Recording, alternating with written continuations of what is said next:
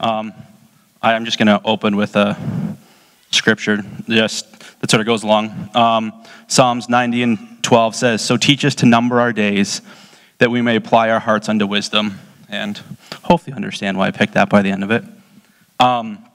Before I really dive into it, just for those that would like to look afterwards, there's 2 documentaries on YouTube that go into much more detail about much of this stuff.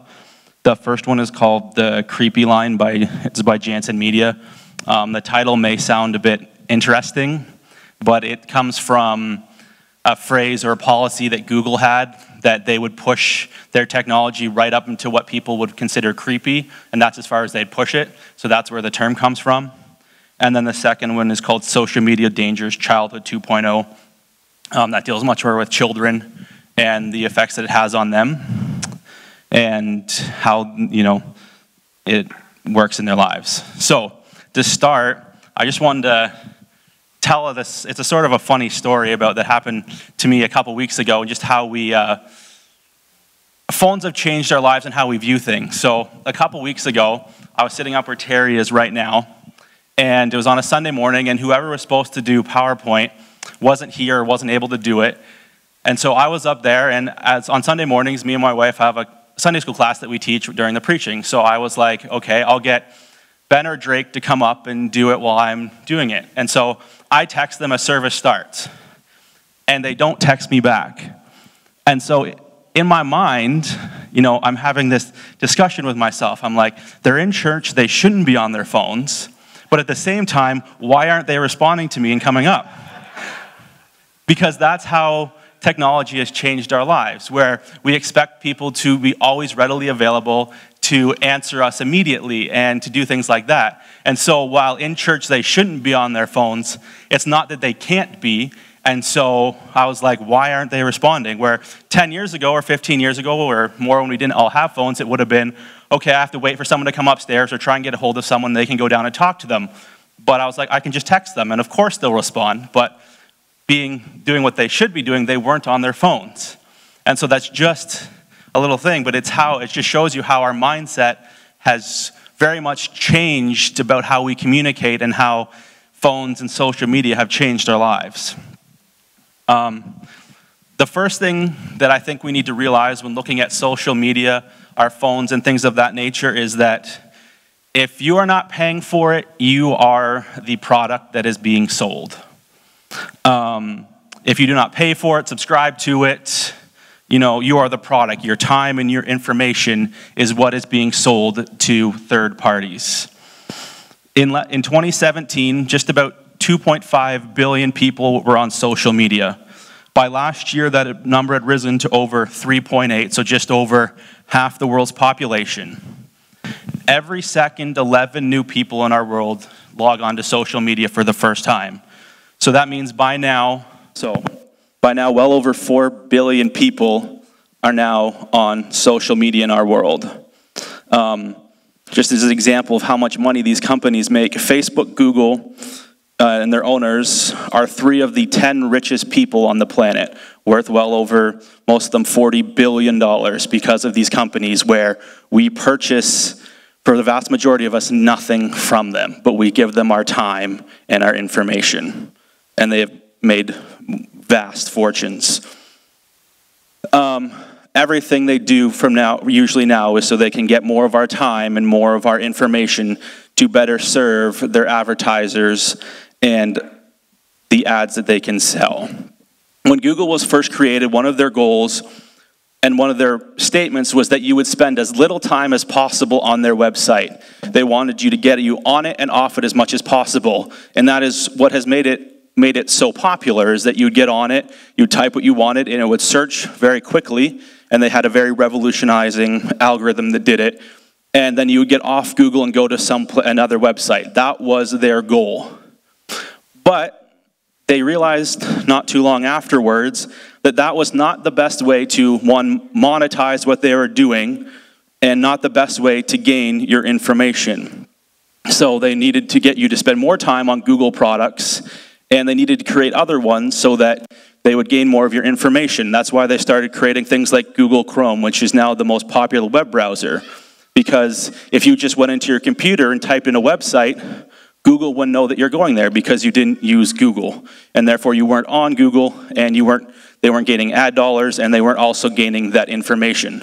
So they have totally revolutionized how they do things and totally changed it from the beginning to obviously make money and gain your information. Not only do they obviously collect enormous amounts of our data, but they also employ some of the smartest people in our world and pay them lots and lots of money to find better ways to interpret our data. And they are very, very, very good at it. I remember this is about, I want to say, it was 7 years ago, not long after my wife and I were married.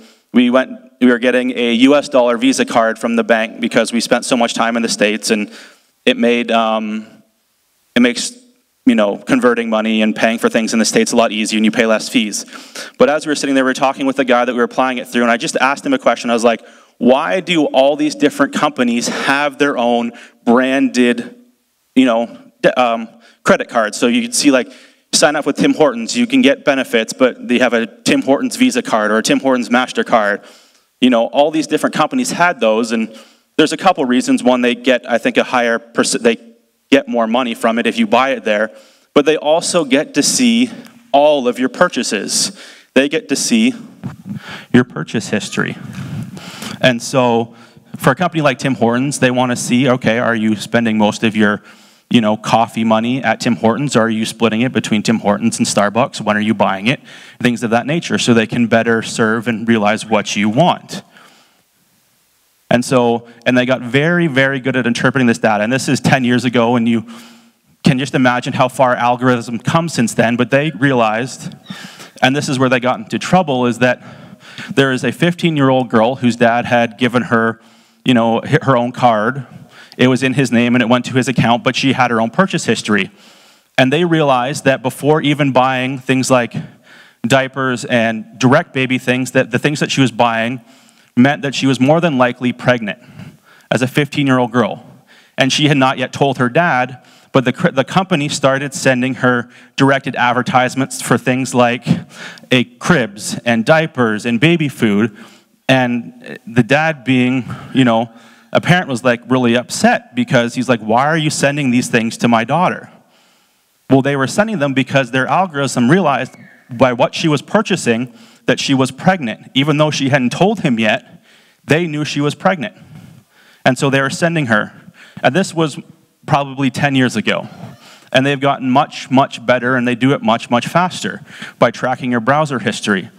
Another example, this time last year, me and Tony, we were looking at different tracking monitors to mount the camera on. That we have one now, we haven't put it up yet, and we were looking at different ones, and lots of them were related to church media.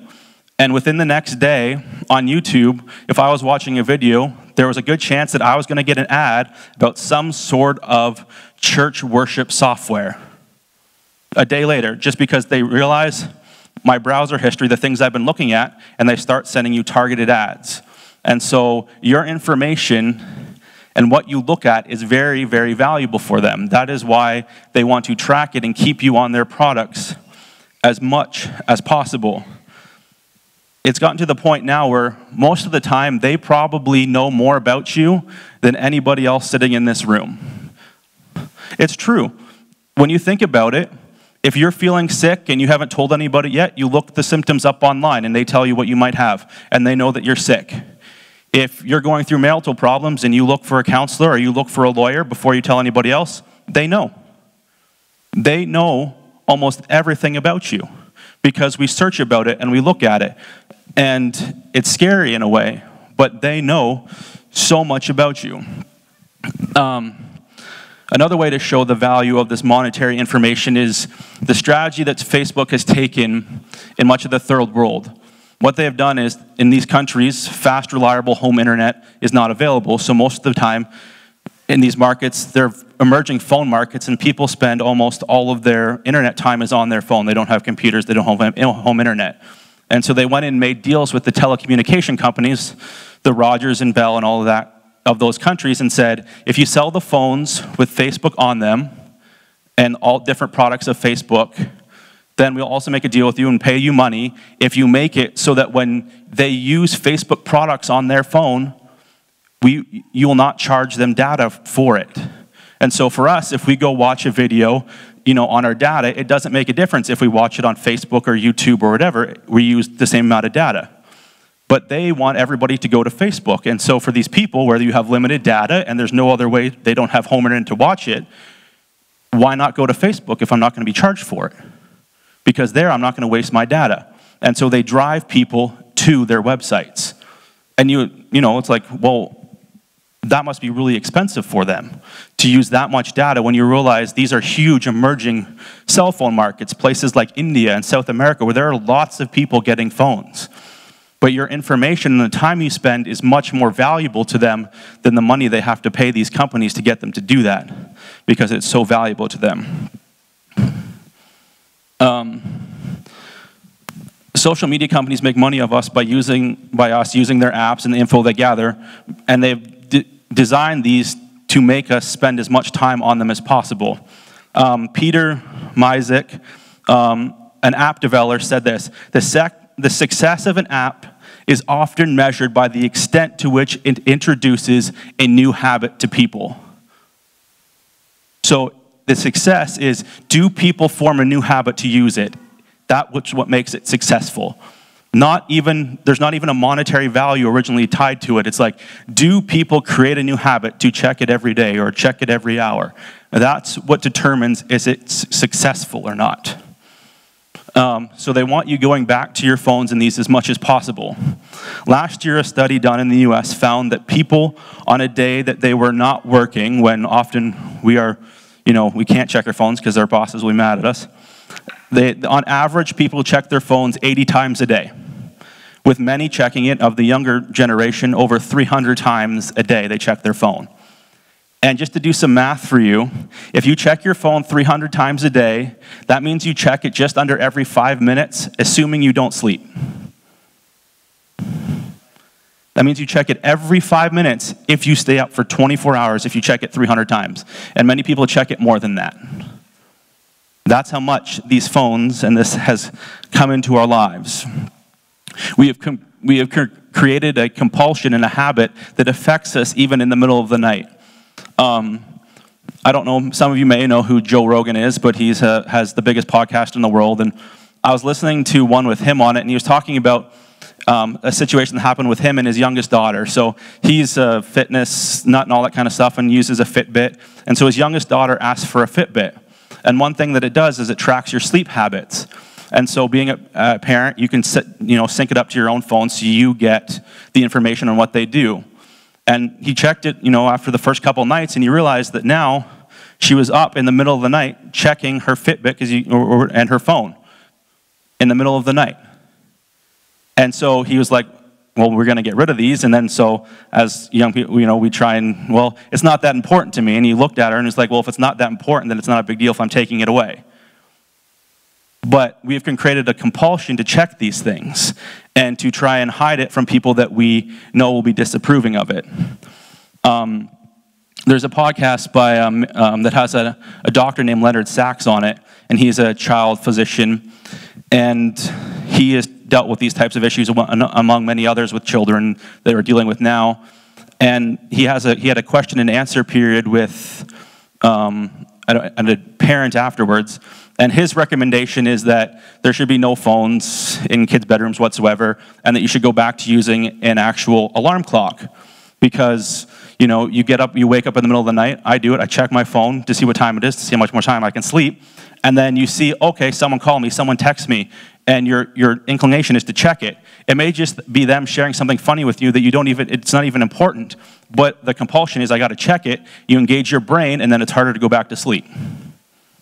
And so this parent got up and said, well, you know what? My daughter tells me that, and I'm not going to talk about kids very much, but this story just illustrates the purpose of kids with phones, but adults do much of the same thing. Got up and said, well, I talked to my daughter, and she tells me she doesn't use the phone in the middle of the night. And he's not trying to be confrontational, but he looked at her and said, with all due respect, the child is they're most likely to lie to you because they don't want to disappoint you, right? They don't want you to know that they know you don't want them up in the middle of the night looking at their phone, so they're not going to tell you that they're up in the middle of the night on their phone. They're going to tell you that they're not. But we also do the same thing where we're like, well, it's not going to affect me that much if I look at my phone. But if you look at people's sleep habits and things like that, they've gotten much worse over the years instead of much better. So we spend lots of times on our phone and we pick them up way too much. And I'll talk about it a little bit later, but I honestly think the amount of times we pick them up is probably worse than the amount of time we actually spend on them.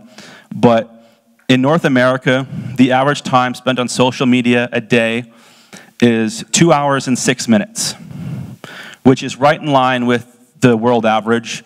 In some places, it's much higher, based on quite a few things. But based on this number, if you started using social media at the age of 10, which many now are, they get phones at that age, and having an average lifespan of about 72 years, you would spend 3,426,390 minutes using social media. That's about 6 years and 8 months of your life spent on social media. The only things that we could reliably say that you would do more in your life are sleep and work or whatever your career is. That is the only thing now that we can reliably say that a child that gets to start social media, even at probably 15, would spend doing more in their life is their sleep and their career. That's it. Everything, and that's not even including the amount of time in this study that kids spent watching TV, which now most of the time is done on phones. So it's even more than that. And the other really horrendous thing about this is that is 4 to 5 times more time spent than actual meaningful social interaction that we need. So that amount of time would be about 1.5 years that you get in your life, and you get over 6 years of meaningless or much less meaningful social interaction online. So psychologists estimate that as many as 10% of Americans meet the criteria for having a social media addiction, not just a bad habit, but a true addiction. Social media addiction is a behavioral addiction that is characterized as being overly concerned about social media, driven by an uncontrollable urge to log in or to see social media, and devoting so much time and effort to social media that it impairs other important areas of our life. And based on the other numbers, I'd probably say it's much higher than 10%. Addictive social media use will look much like other substances use disorder, including mood modifications, tolerance, and that you need to use it more and more to get the same thing, withdrawal symptoms. All this comes from people using social media. The phenomena of social media addiction can largely be contributed to the dopamine-inducing social environments that the social networking sites provide. That means when you get likes or texts or whatever, your dopamine spikes. Social media platforms such as Facebook, Snapchat, and Instagram produce the same neural circuitry that is caused by gambling and recreational drug use, by using things like, the constant scrolling and other things to keep you engaged. Studies have shown that the constant stream of retweets, likes, and shares from these sites have affected the brain's reward area to trigger the same kind of chemical reaction as other drugs, such as cocaine. In fact, neuroscientists have compared social media interaction to a syringe of dopamine during being injected straight into the system. And so it has a dramatic effect on the body. Your dopamine spikes by about 400% when you get the text or like that you're hoping for but didn't know you're going to receive. So when you get a like on your post that you didn't know if you're going to get, your dopamine spikes. When you get a text from someone that you didn't know you're going to get it from, your dopamine spikes. It is much like the slot machine effect, where you sit and you pull and you pull and you pull, and you know what you're hoping for the outcome to be, and you get a huge rush when it comes. There was an interesting study done many years ago with pigeons, but it relates very much to the same way how our brain works. They put these pigeons in a cage, and there was 2 different buttons they could push that would give them food. One, every time you pushed it, it would give you, if I remember right, 2 bits of food. And the other one, about every 10 times, would give you 15 bits of food. And so if you do the math, if you just press it 10 times, you get 20 bits of food. But they would constantly press the other one because the spike of getting 15 is more enjoyable for the brain and more enjoyable to the body than just getting the constant number. And also, the ones that would just have the 2, they would only press it as much as they needed. So they would push it, eat, and when they're full, they would stop pushing it. But the other ones, they would just keep pushing it, waiting for the spike to come back. Because there was a rush that came when, food's coming. They wouldn't even eat all the food, but there was something chemically that happened even in their brains that, if I keep pushing this, more will come. And it's the same way with us. When we scroll and we scroll and we scroll, we get a spike of, I like that. Or someone liked my picture. It's a spike, and we keep going. We don't know if we have to scroll for another 2 minutes, 5 minutes, 10 minutes. But it's the unknown and then the spike that really gets us addicted. And these companies have spent tens of millions, if not hundreds of millions or billions of dollars, making these as addictive to our brains as possible. So we spend too much time on them, but it's the constant checking that has maybe a much more detrimental effect on our brains than the raw amount of time. Because if I set aside, and I just sit down and I'm like, you know what, I have an hour, I'm going to do something on YouTube, it only affects that hour. And then if I can put that phone down and not pick it back up, it only affects that hour. But what is happening is we are constantly interrupting our day and constantly unfocusing our mind to check our phones. And it is making us much less productive and a much less focused generation. There's a Dr. Cal Newport. He's written 2 very good books, one called Digital Minimalism. He's a digital minimalist, doesn't have social media. He's a professor in the US, but he also has another book called Deep Work. And he realized this a few years ago and wrote this book. And the book is about, in our world now that is increasingly based on skills that you have and very segregated based on skills that, you're an electrician or you're a plumber or whatever, the thing that differentiates between the electricians and the plumbers in their fields is their ability to focus and work hard and not be distracted. Because we all realize that when we're able to focus on a task, we work better. Some of us are better at multitasking than others. Some of us are horrible, and some of us can do 2 tasks at the same time better than others. But we all, I think, would realize that if we focus on one task for an extended period of time, we do much better than if we don't.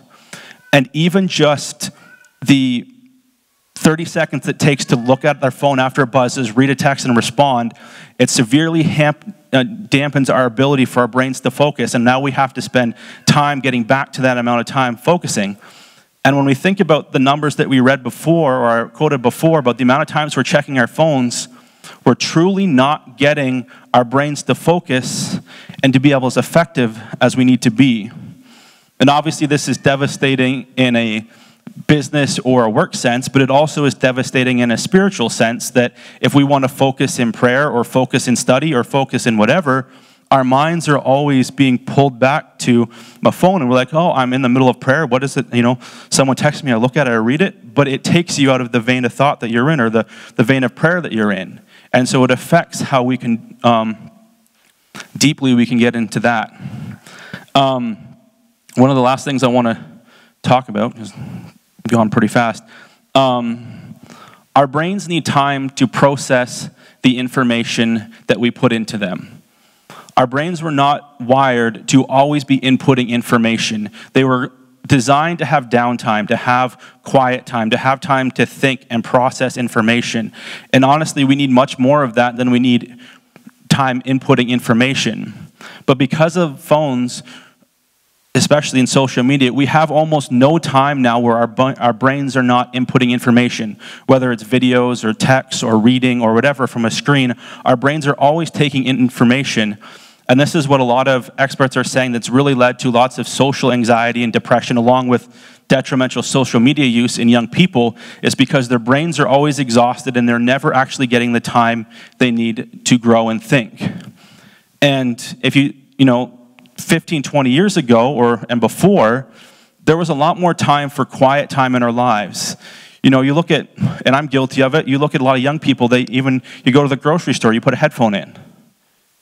You stand in line, you have something inputting into your brain. Before, you're at a long line in the store, you have 10 minutes with just your own thoughts to think. And your brain needs that time. And one of the things they're talking about is that, that's one thing that really provokes people to deal with the hard issues of life, is that you need time to sit and think about it, and your brain forces you to think about and deal with them. And 15, 20 years ago and before, if you wanted to avoid dealing with them, you had to go to substances or alcohol. That people went to those to avoid dealing with those issues because they didn't want to deal with life and deal with what would needed to try and solve those situations in life. But now we have a device in our pockets that allows us to, whenever we want to, avoid those situations. My brain wants me to deal with this issue that I'm working through at work or in my personal life. Well, I don't want to deal with that right now. I pull up my phone, I click on YouTube, I click on social media, and my brain immediately can let go of it because now something's going into my brain and now it's focusing on that. And so our brains need that time to deal with all the information that is happening in life and to help us to grow. But now we are able to banish all times of for lack of a better term, of boredom that we need to grow as people. Who has anybody here heard of? There's Henry David Thoreau wrote a book about his experiences at a place called the Walden Pond, and it became Thoreau's New Economics. Has anybody ever heard of that? And so I forget exactly when the book was written, but Henry David Thoreau, what he did was he went out and built himself a little house beside a pond. And what he did is he figured out the exact amount of work that he needed to do to provide for his bare necessities, to have a house, food, warmth, shelter. He figured out the bare necessities of what he needed to do. And after doing all the numbers, he realized that he only needed to work 1 day a week. This was probably about 100 years ago. And so he's like, and he thought about it more in the concepts of time than money. And he's like, well, I could go work to buy a car, but would the time I need to work to buy the car save me as much time as it does to walk into the grocery store and get the groceries I need and come home? And so what he did is he changed it from how much money do I need to make to how much time am I using, and is it worth the money that I'm getting? And so he said, and so he realized for his life, he only needed to work 1 day a week. And so this is what someone said: the magician's trick of shifting the units of measure from money to time is the core novelty of what philosopher Frederick Gross calls Thoreau's New Economics, a theory that builds on the following axiom, which Thoreau established early in the book called Walden. The cost of a thing is the amount of which I will call life, which is required to be exchanged for it, immediately or in the long run. Not how much I have to pay for it, but how much of my life do I have to spend to get it? So, do I have to spend 4 days at work to pay for this? Or if I just take a car for example. We all would everybody, you could work, yourself to the bone and buy a brand new Ferrari, let's say. But you could work much less and have a much more beneficial life and drive a Toyota Camry. Let's use that as an example. What is more valuable to you? Is the time you spent getting the car more valuable, or is the time that you now have more valuable? And I think that's how we much more need, and he's using it in economic sense, is working with money, but I think we need to take that principle and look at it with not only social media, but other areas in our life, is what are we spending the time in? Is it giving us value for the time that we are doing it? Is it bringing us value? And don't get me wrong, I understand that we all need leisure time and time to just go do something sometimes that are just fun and they don't bring any concrete value. But when you look at the numbers that I read, we are spending much too much time doing things that bring us absolutely or very, very little value. in a world where everybody says that we don't have time. We don't have enough time. We put our time into the things that we begin to treasure. And I was thinking about this earlier, but if you look at it, about 10 years ago, that's when the social media really started changing, when Facebook really changed its focus from gaining a user base to making it profitable and getting us much of our time. The amount of time spent on social media has more than doubled in the last 10 years. And I was 20 years old 10 years ago, and if you'd asked me, or asked any of us that if we had the amount of time, most of us said we were busy and didn't have enough time 10 years ago. But our world has somehow found the time to double the amount of time we spend on social media. So what have we sacrificed even in the last 10 years in progress, in growth, in whatever, because of the amount of time we spent on social media? And all of this is just thinking about it physically, not even spiritually. When you start thinking about the old patriarchs of faith, and even in the early 1900s, most of them, when they're described, one of the things that describes is the amount of time and focus they would put in things like prayer. And the things that now we would, too many of us would say, we just don't have time. And it's not necessarily true. It's that we have put our treasure in other things, and that's where we've put our time. And so I'm going to close with this. Thoreau's rigor in applying these economic insights in his own life was powerfully unique in his time, where he sacrificed much of the modern comforts because he was alive during the technical revolution about 100 years ago, where things were really starting to change, and inspires many today to think through what matters most and to count the costs. It's a perennially important lesson taught long before, but it was a lesson taught long before either Thoreau or the economists that have thought about it, and it was by Jesus Christ, who admonished us in Matthew 6:21, "For where your treasure is, there will your heart be also."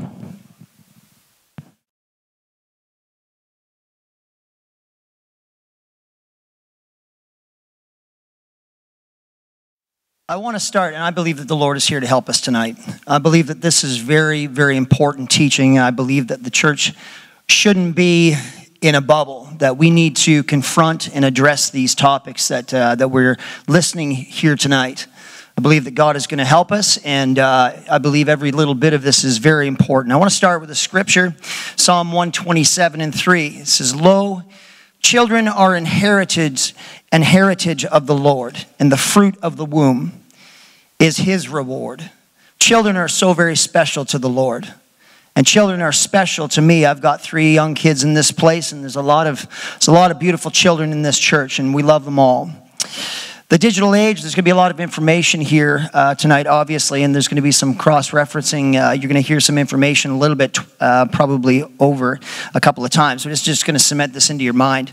But the digital age has exposed children and young teens to all kinds of threats on the internet thanks to the ease of smartphone access. Little knowledge, however, is conveyed to kids regarding the dangers on the internet. As more and more kids connect to the internet, the chances of cyber stalking, online bullying, and all kinds of other dangers have significantly increased over the years. That is why raising awareness in this type of setting is so important. It's essential for youth and children, both in and out of the church, to stay secure on the web. For those of us who grew up in the Stone Age, waiting for a free phone line, it's hard to comprehend the constant state of connectivity and online access that is available to our kids today. Parents are tasked with establishing boundaries and overseeing their online safety, and this can be a major challenge. While there is nothing inherently wrong with electronic devices or smartphones, there are many dangers that can go along with it. Dangers the church must confront and battle. Parents have to deal with technologies today that our parents never had to deal with. Technology, which can benefit our lives in so many ways, can also be quite dangerous, as it can effectively expose the privacy of our children.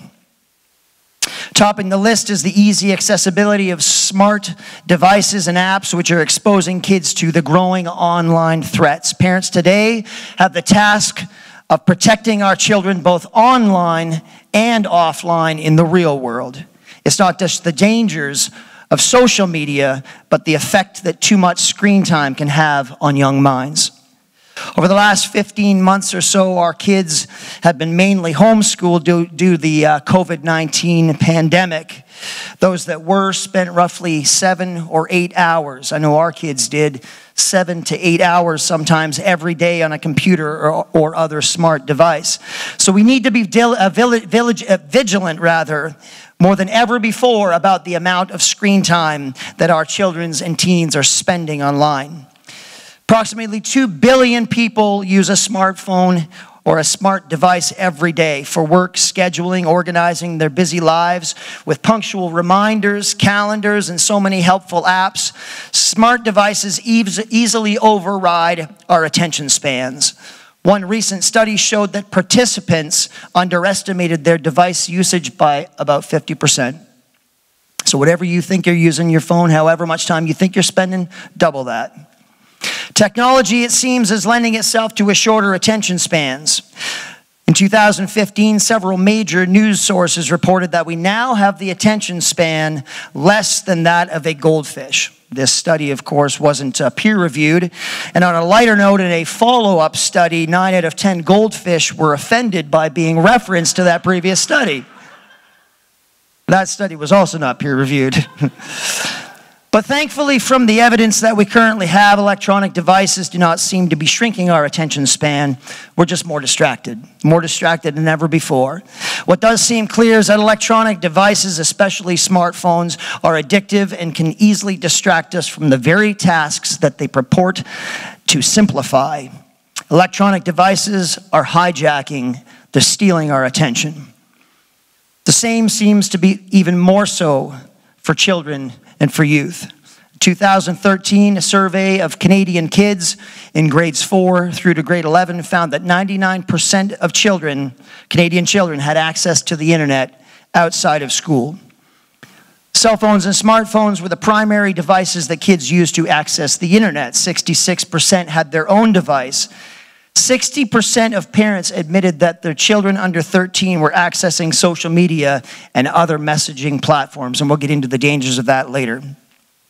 More than half of students in grade 11 said they sleep with their phones, just in case they get a text or a call in the middle of the night. 20% of grade 4 students found my little girl with a phone in her bed, but 20% of grade 4 students said they do the same.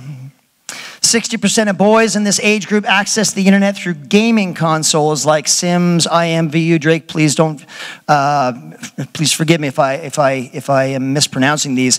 IMVU, brother. And Fortnite.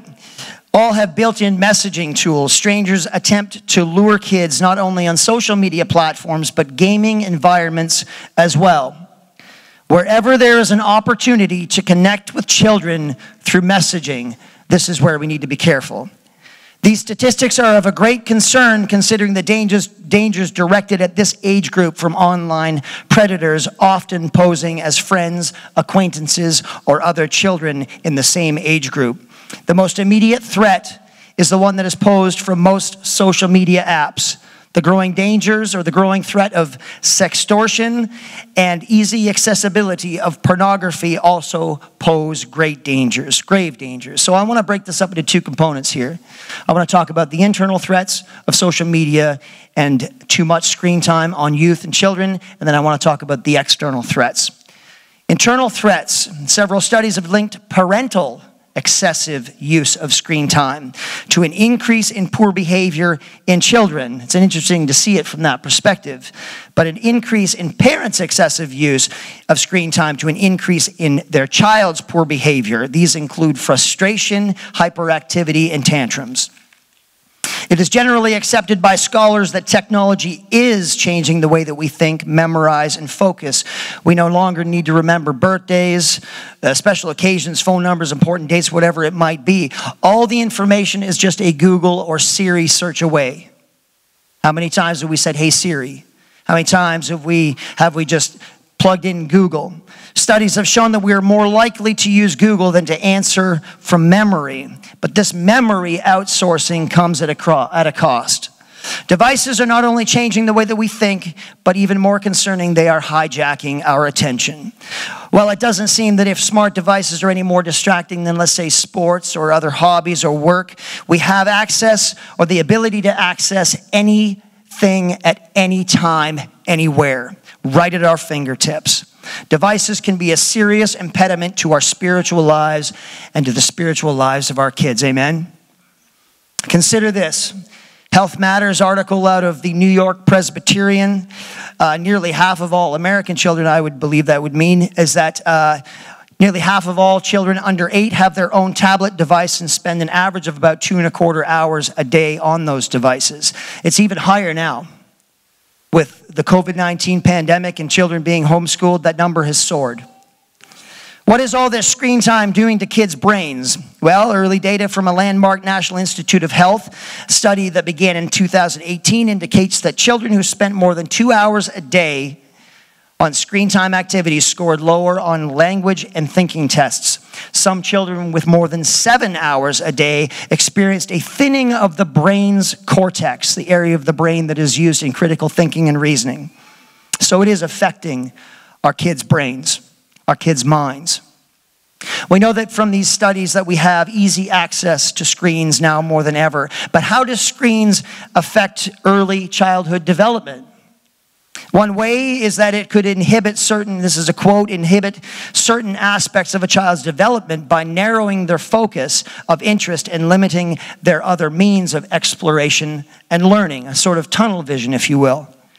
The study from the NIH, or National Institute of Health, stated that young children who spend most of their time engaging in computers or other devices had difficulty engaging in non-electronic activities, such as playing with toys to foster imagination and creativity, exploring outdoors, and playing with other children to develop age-appropriate social skills. For young children, especially those under the age of 3, development is happening at such a rapid rate. Young children learn by exploring their environment and watching the adults in their life and imitating them. Excessive screen time may inhibit a child's ability to observe and experience the typical everyday activities they need to engage with in the world that they live in. This can lead to a type of tunnel vision which can be detrimental to their overall development. So how does excessive screen time impact a child's ability to learn? Studies have shown that children under 2 learn less from a video than when learning from another person. Although children will watch screens by 6 months, understanding the content does not generally occur developmentally until after the age of 2. It's not that they won't be captivated by what they're seeing, they just won't comprehend it. They're not learning from it. Language development expands rapidly between the ages of 1.5 and 3 years of age. Children learn language best when they're engaging and interacting with adults, when they're talking and playing with them. There's also some evidence that children who had excessive screen time during their early elementary school years did not perform as well on reading tests and showed deficits in attention, as you alluded to earlier. Now, this is the heavier part of this, and I've had a bit of a challenge with this, but it's a very heavy subject matter. But God is here, and I want to talk about some of the external threats that are facing our children and youth online. With schools and playgrounds closed and extracurricular activities canceled, kids are heading to the internet for their classes and to pass time. They're logging in to play games, connect with friends, and to check the internet or the latest posts on Facebook, Snapchat, TikTok, whatever you want. Because of the repeated lockdowns, people are online, and children are spending an inordinate amount of time, a crazy amount of time in front of screens, whether those are computers or mobile devices. Police in Canada are warning parents that sexual predators are talking amongst themselves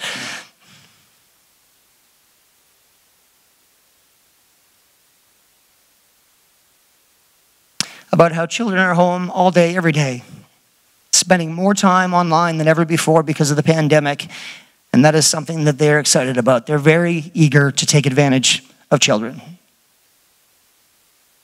Police say predators are using sophisticated techniques to connect with young people wherever they can find them online. They often impersonate young youth or impersonate a youth around the victim's age. Predators draw them into explicit conversations and convince some youth to share photos and videos. Some of these predators capture those videos and share them with each other. There's a community of predators online. A vast community of predators online. They might also attempt to extort the victim through force and through threats to obtain more images or even money. This is according to the Canadian Centre for Child Protection. Some will even try to meet with children in public spaces. Police and experts say abusers have been taking advantage of children spending more time online. Since the pandemic started last March, screen time for children and youth has gone up over 200%.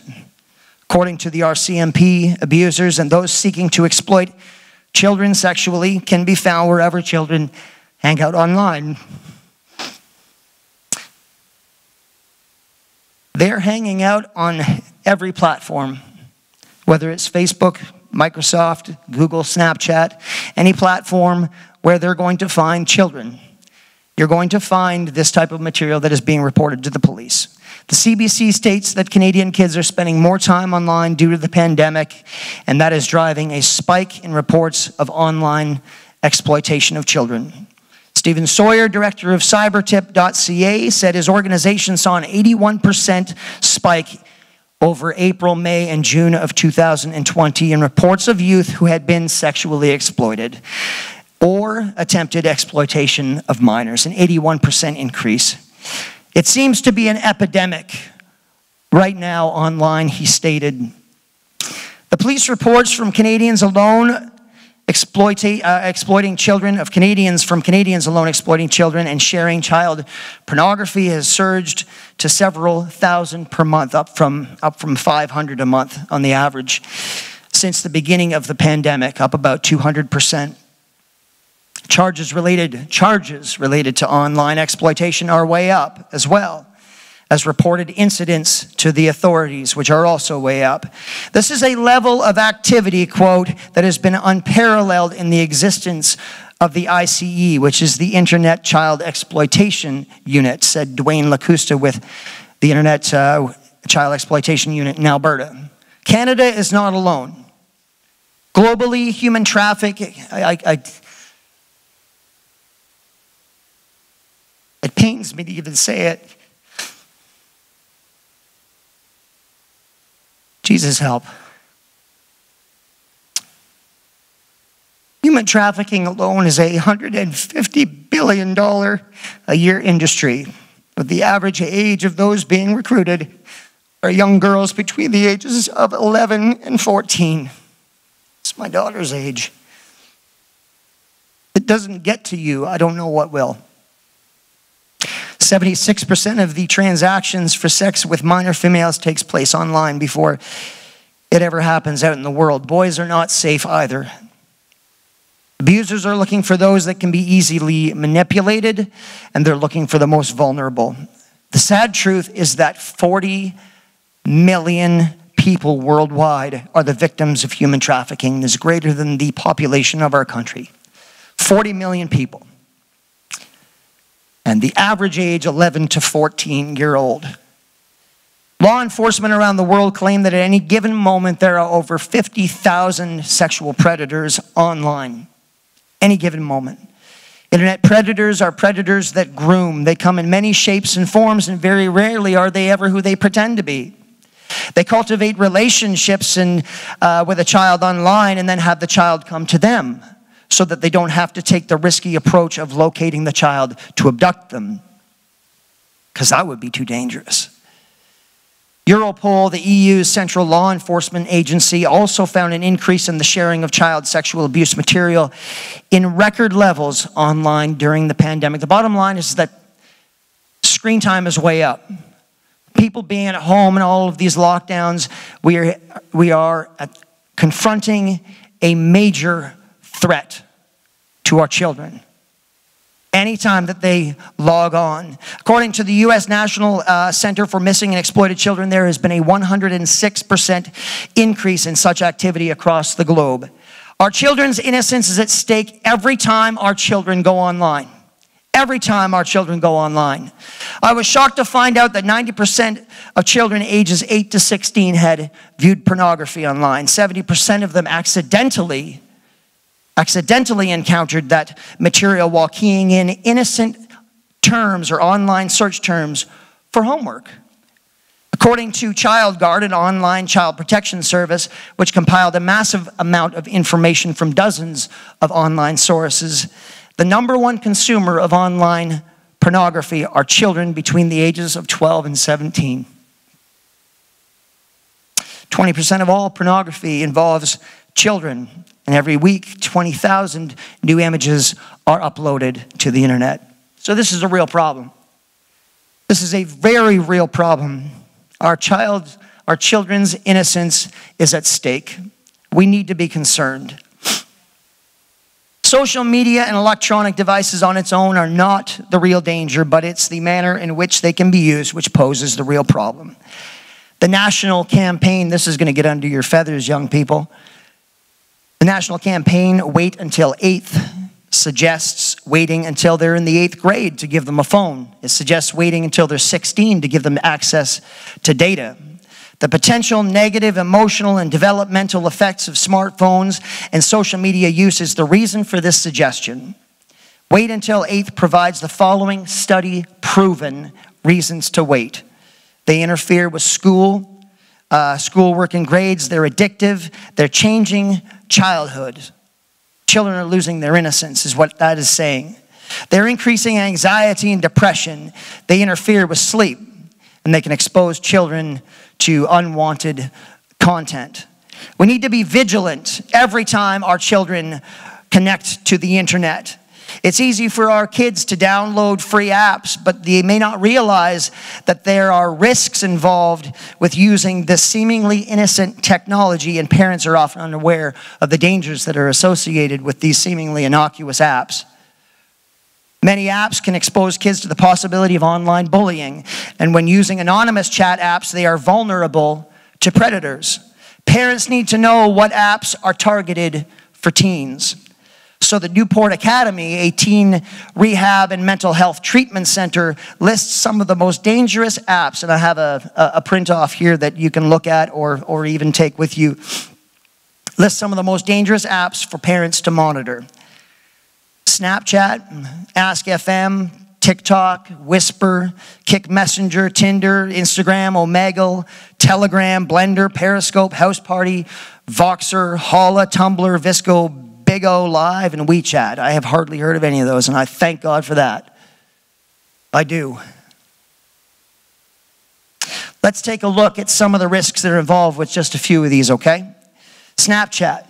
Snapchat has millions of users from around the globe. Back in 2014, the website, the app was hacked, and a large number of personal photos were taken and were publicized.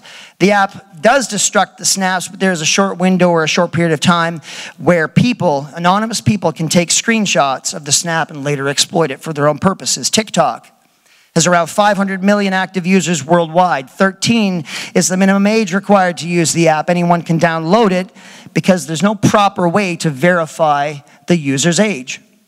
Another concern for parents is the inappropriate language used in some videos, which is not suitable for kids on this app. TikTok accounts are public by default, means that anybody can view the videos uploaded by your children and get in touch with them. Whisper, check this one out. Whisper is a confession app where anyone can make confessions while being anonymous. Users can communicate with any other Whisper user by living nearby. The app uses GPS location. Uses a GPS location tracker to track users nearby. The app, although it keeps the user's identity anonymous, it does show the location of the area from where the messages are being sent. As a result, any online predator can pinpoint the location, and in fact, 2013, that did happen where a young girl was abducted. Kick Messenger. The app lacks age verification and can be downloaded by kids who are younger than 13. Since users of any age can get access to the app, cyberstalkers and even pedophiles can get the opportunity to find young kids and compel them into sending more risque photos or their personal information.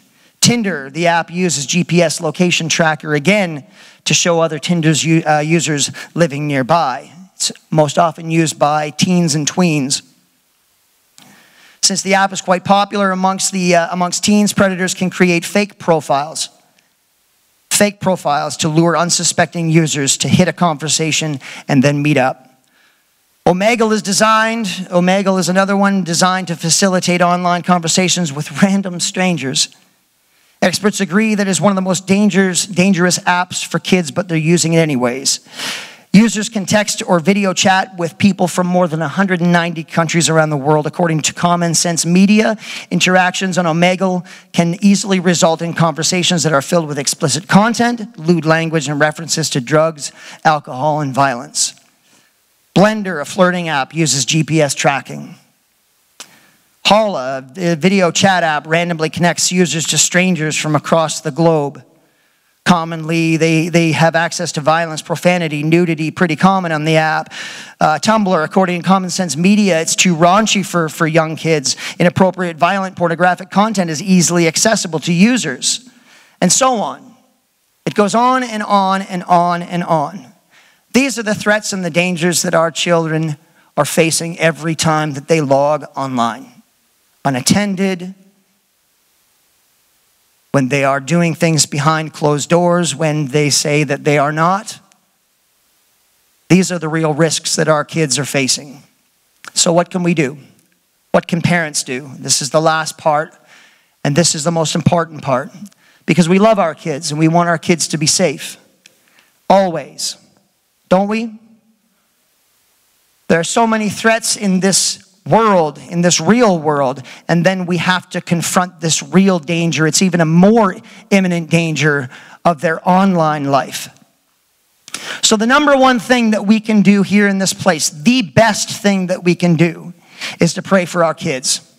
Pray for our kids. Lay hands on them and pray for them. Plead the blood of Jesus over them. Don't assume that because your child spends a few hours a week in church that he or she is immune from these online dangers. We live in the real world. We live in the real world. An online predator, don't tell me that an online predator cares that your child spends a few hours in church a week. I don't think that Christians should live in a bubble, as I said before. I believe that God will protect our children, but it is our obligation as parents to be vigilant. Every night I plead the blood of Jesus Christ over our kids, their minds, their hearts, their eyes, and their ears, because I want them to be protected from the things that can harm them, and there are so many. To protect, above all, to protect their innocence, to keep their innocence for as long as their innocence can be kept. We want to encourage our children. These are the things that we can do.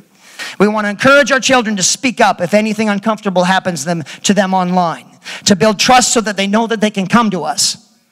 We never want to violate that trust between our children, that they can come to us at any time and not be judged or get in trouble. Younger children should never post any personal information, including their name, phone number, postal address, the photos, without consulting the parent first. Stay away from posting upcoming whereabouts, the whole premise of Facebook. People post absolutely everything about their life. Everything. Well, hey, look, they're going to be in Hawaii next week. Let's go bust their door down. Right? Stay away from posting too much information. Over a period of time, even the smallest details can offer insight into a bigger picture of your child's life. That ought to be an eye-opener. Never assume that private means safe. When a child posts a picture or a comment, they need to remember that they are transferring control of that thought, feeling, special moment, or image to all of the people that they are sharing it with. And there's nothing to stop followers and friends from sharing it with others. Social networks are a great way to connect with other people, but kids need to consider carefully what they post on these sites. The internet is forever. It's forever. And that information that they post can be shared with anyone. There is no delete button on the internet. Kids should be taught responsible and respectful online behavior. They should consider, what is this post, if they are posting on social media? What does it reveal? What is it telling people that might not know me, strangers? Again, avoid posting any personal information. Who sees it? Keep your privacy settings as high as possible. And how will this information be perceived now and in the future? A good thing to say is, if you wouldn't say it to somebody's face, don't say it on social media. Because you will have to deal with the consequences of that down the road. Our job as parents isn't to teach our kids about technology. We'd look pretty dumb if we had to do that. But we need to teach them critical thinking and responsible behavior when accessing the internet. The really important thing is to be as involved in your child's life online as you are involved in their lives offline. Online bullying is a huge concern for most parents, and with good reason. 60% of all teens have been bullied online. And that may seem like it's not really a big deal, but it's the effects of online bullying. The effects of it are serious, sometimes often resulting in self-harm, depression, eating disorders, or suicide. The number one thing that people bully other people about online is their physical appearance. That impacts, it affects young minds. Nobody knows your child better than you, so be on the lookout for changes in their behavior. Difficulty sleeping, nervousness, and unwillingness to go to school or an event may be signs that your child is being targeted or bullied online. It's important for our kids to know that it's completely unacceptable to foster relationships with strangers online. And even more dangerous is hiding an online connection from your parents. Parents, you need to tell your kids that if someone is important to them, that they need to be important to you also. No matter where the child met them, they need to be important to the child and to the parent. Kids should never click links and messages from people that they do not know or messages that look suspicious. And they should not download files or apps to their phone or computers unless they are absolutely sure what they are. Let your parents know. In any case, it's a good idea for parents to periodically check in with our kids to know what apps, games, and websites children are using. Always have open lines of communication with your children. Build that trust with them. Privacy settings should be at the highest possible setting for each site your child is accessing. Set your device or whatever device they're using to filter explicit results. Services are also available to block pornography and other offensive material. You can purchase these other services if you like for your devices. For children ages 0 to 2, researchers recommend no screen time. None. Not a little bit, but none. Children older than 2 years should minimize consumption to no more than 1 to 2 hours a day across all devices, with more time allowed for educational activities, especially if adult interaction is involved. The bottom line is that we need to set limits for online screen time. It's not just have at her and spend as much time as you want. It's not just the first thing I do in my day, I get out of bed and I go turn the iPad on or the device on and just watch as much and just consume as much as I want. That's not how it is. And if you're not regulating the amount of time that your child is spending online, you need to. We need to set limits for online screen time. Devices are not babysitters. Research has shown that the more parents are engaged in their own devices, the more parent-child interactions suffer.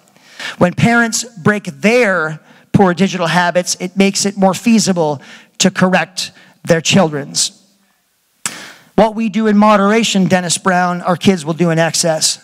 So set time limits for not only your children, but also for you. Limit non-productive screen time and make sure that the content that they are consuming is age appropriate. Heavens to Murgatroyd, whatever that means. Make sure that the content your children are watching is age appropriate. Set strong passwords for all devices and change passwords regularly. Children should never share their passwords even with their best friends. I'm about done in about 2 minutes here. It's a good idea to create online accounts for kids Ask children to check in with you before accepting friend requests. Some apps will notify you if your child is receiving a new friend request, and you can monitor that. And I think that's a great thing that some apps are doing.